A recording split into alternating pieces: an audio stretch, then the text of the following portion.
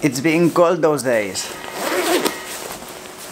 I've got this machine for about 2 years now, and I thought it would be super interesting for some of you to learn how it works, why I wanted so much a CNC machine, and how is it going.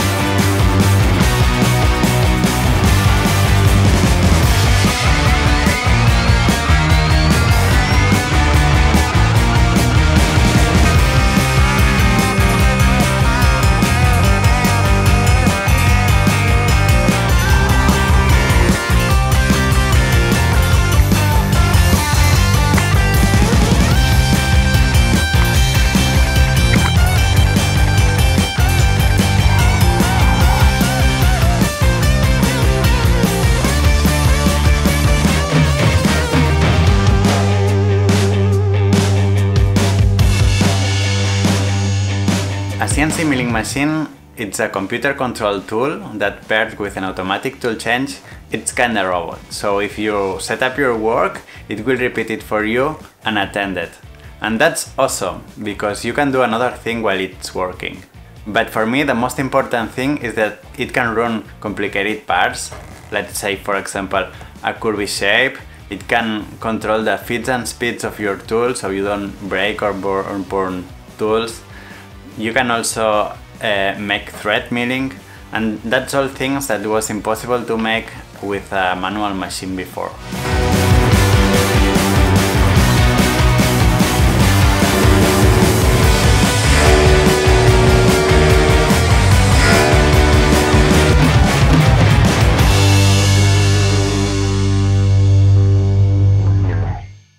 So, how it works?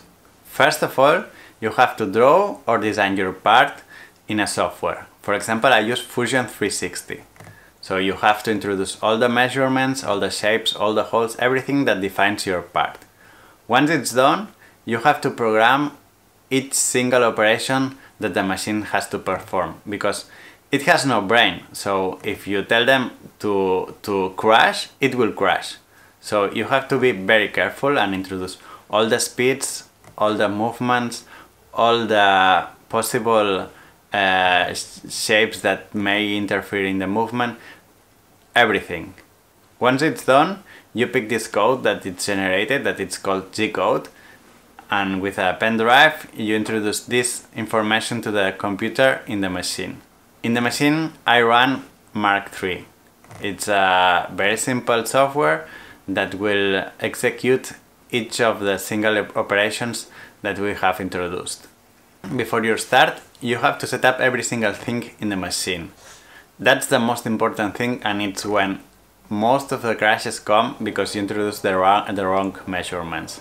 So, first thing, you have to square your bias. You have to measure your 000 in the machine, so it knows exactly where is your part. Then you have to set up the length of each of your tools that you're going to use, so it knows where is the tip of the tool and when it has to start contact with a part, because if it's not right, you will start cutting things that you don't want, or you can crash the machine in many places. And finally, so when you have all set up, you are sure that everything is right, you hit the cycle start, that it's a green button, and it starts making whatever you have decided. Something that is super important is to be there the first time that you run a code, and if it's a mistake and you see that it's going to crash, you have the emergency button, and believe me, I've pressed that button many times, and it saved me from crashing the machine many times for stupid mistakes most of the time. But yeah, I decided to buy this machine because I wanted an affordable machine so I could learn how to make parts, how to set the fits and speeds, and how to make proper fixturing. And my biggest fear was to crash a super expensive machine. I think there is two ways to learn things. One is by going to school and another one is by making things. This second one, it's more risky, but you learn the things forever because it's a lot harder. I am super happy with the machine. It's a Syil X5. It's a 24,000 spindle. It has 3 axes with servo motors and it runs Mark III.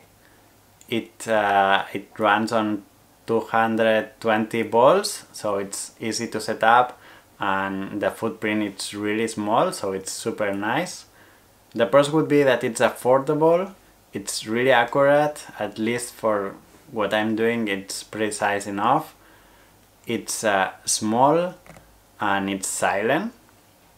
And the cons, or at least the issues that I had, is that the bed is flat, so the coolant doesn't drain, so all the chips stay there and it's super hard to clean. Also, the windows and some parts are not super tight fit, so it has leaks. And finally, the paint, it started to peel really early. Something that you have to keep in mind is that if something breaks, you will have to fix it yourself. The only time that I had an issue like this was because an end stop failed. So they actually provide me with video tutorials explaining how to fix my specific issue. So I'm happy with their service. I hope you found this video interesting. It's been a little bit different from the normal ones, but for me having a CNC milling machine has been a huge deal and I wanted to share with you. I also hope you understand that we've been saving money for a lot of years here in the studio to make this decision.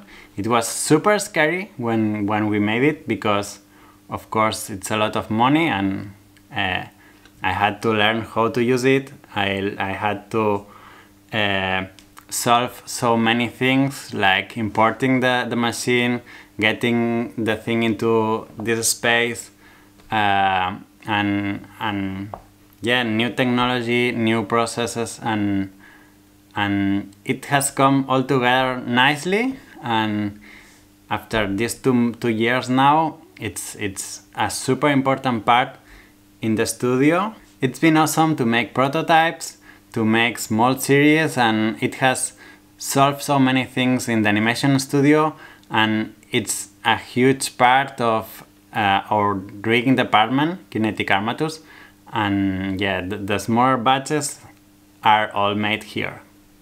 If you are a maker and you are thinking into something like this, of course it's a lot of money, so my advice would be the same that we have done with all the tools that we have.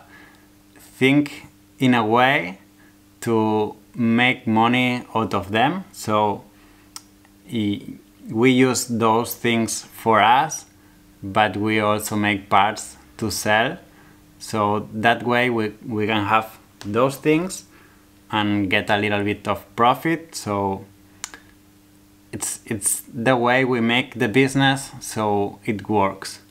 And it's not easy, it's not fast,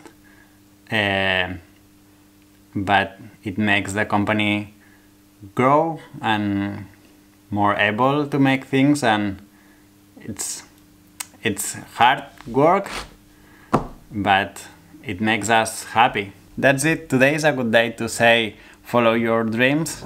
I think if you put a lot of effort and time, you can solve many things. Like when this arrived, I didn't know anything about CNC machining. I didn't know how to program the parts to run code here.